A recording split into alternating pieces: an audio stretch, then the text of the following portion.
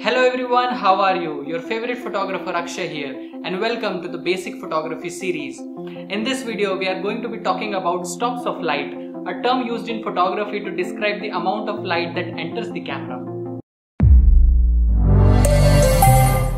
As a photographer, you will hear this term a lot.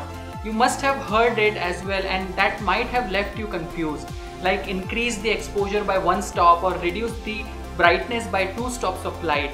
And you must be thinking, how much is this one stop of light? Let me describe it for you. A stop of light is measurement of the amount of light that enters the camera. Each stop of light either doubles or halves the amount of light that enters the camera, depending whether you are increasing or decreasing the exposure.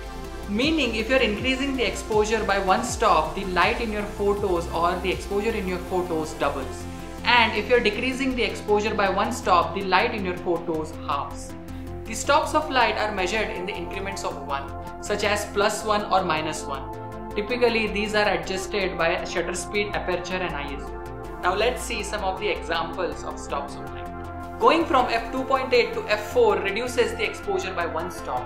And if you're going from f2.8 to f2, you're increasing the exposure by one stop. Doubling the shutter speed from 50th of a second to 100th of a second reduces the amount of light by one stop. And vice versa, if you're going from 50th of a second to 25th of a second, the amount of light increases by one stop. Going from ISO 200 to 400 increases the amount of light in your photos by one stop. And if you're going from ISO 200 to 100, it reduces the amount of light in your photos by one stop. In most modern cameras, every click of the dial, either to change the shutter speed or aperture, increments or decrements 1/3 stop of light. That means with the first click you change 1/3 stop of light, with the second click you change 2/3 stop of light, and with the third click you change a full stop of light.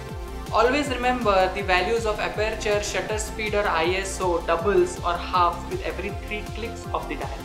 So there you have it, the explanation of stops of light in photography. I hope you understood what a stop of light is.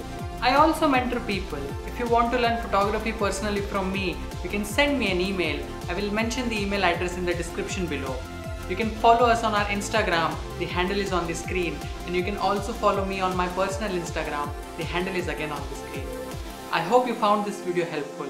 If you did, please give it a like, share it with your friends, and don't forget to subscribe to Ray Photography. I will see you guys in the next one.